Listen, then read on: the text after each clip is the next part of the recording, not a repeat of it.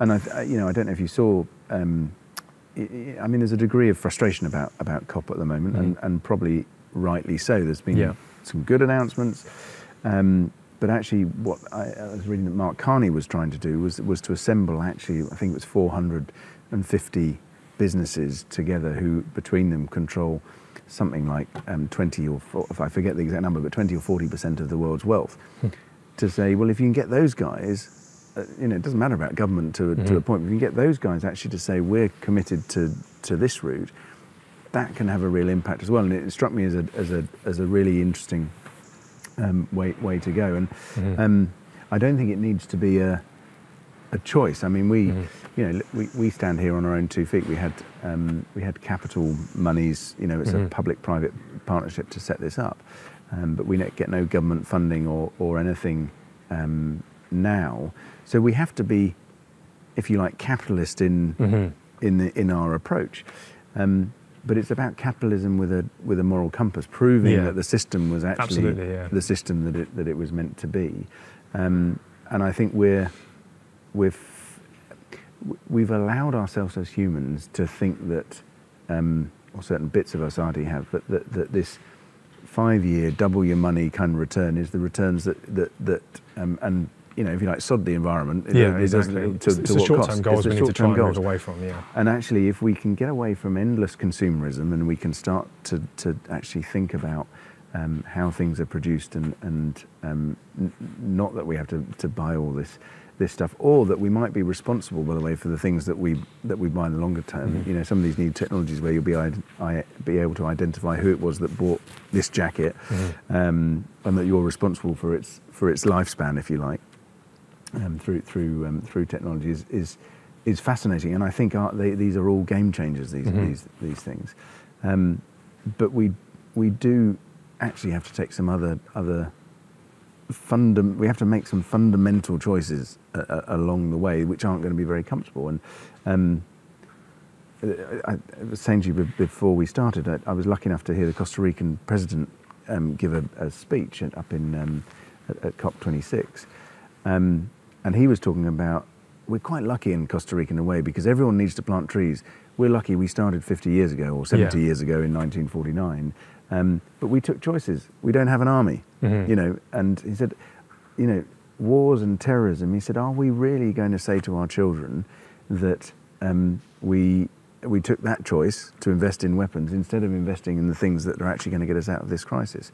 And it was a really, it's a powerful call to arms. He then addressed why it was that Costa Rica was an example in itself, and he said, we are actually, it's the same phrase, we're a living laboratory. That's what they signed up to be in Paris, and it's admirable. And they have also got this. He said, got to tell you, our electric infrastructure, we're 100% renewable, 99.8% renewable. But our electric car infrastructure is terrible. He said, which is why we've just invested into it, because we said we realised we've got, and there was real honesty, something that you see. So you might tell I'm a bit of a fan of the country, and we have a wonderful exemplar project there, but we need more like that. Yeah, we definitely do. And I mean, Costa Rica is a fantastic example. I mean, I went there on a study tour, maybe, 8 years ago or something like that.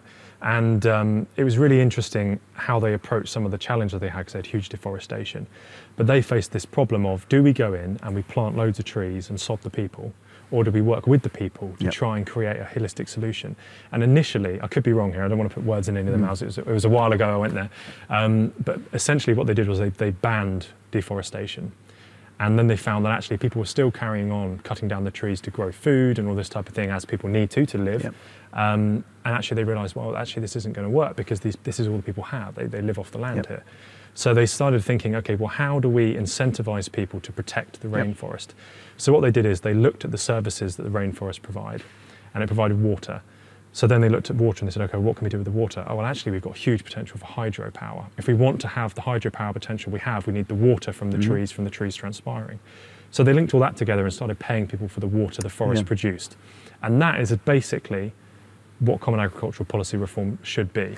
It And that's what it is, looks like it's going to become, which is public money for public good. It's all about paying farmers for the, the air quality improvements, the improvement in the soil, the water, the flood prevention, the water quality improvements, all of these things, and better recreation for people. And it's that kind of mentality. Instead of just giving people money to plant something, instead of giving people money for the land they own, it should be giving them, especially when it's public money. Absolutely, the slogan is right. Public money for public good. That's what it should absolutely be used for. Well, and payment for ecosystem services, wasn't it? Was their thing in Costa Rica, which they if you like invented for the world. And it was when we didn't really want to do a project in Costa Rica. Is the truth. And we got ensnared into it by a story, actually, by someone telling us this story. And basically, the project that we have there is 10,000 acres of dry tropical forest, so the rarest type and most endangered type of forest, that had been put together from 43 kind of low-level dairy farms in the late 90s by one guy, a Danish entrepreneur called Peter Collin. And his thing was, I'm going to put the proper fire breaks in, and then I'm going to basically let nature take its course. I'm going to let the birds shit this back to life, basically. So, and if you look at it now, it is a beautiful rainforest. It's not technically, it's dry tropical forest, but it looks like a rainforest. Tim and I, our founder and I, were in Paquera, in the town, and sadly Peter died 5 years ago.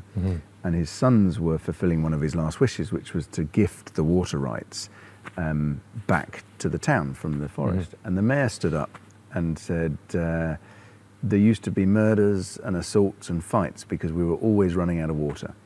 And now we have water 365 days a year, and it's because of that forest. He said, in this life, you don't very often get a second chance. We have been gifted one, let's not waste it. And it was that moment, I can still sort of feel the shivers down my spine. It was that moment where we said, we've got to do this project. And the project is if you like, a microcosm of the macrocosm that is Costa Rica, which is how do you have healthy people alongside healthy landscapes. So what we used to do is put fences around things and say, don't go in there, leave it alone.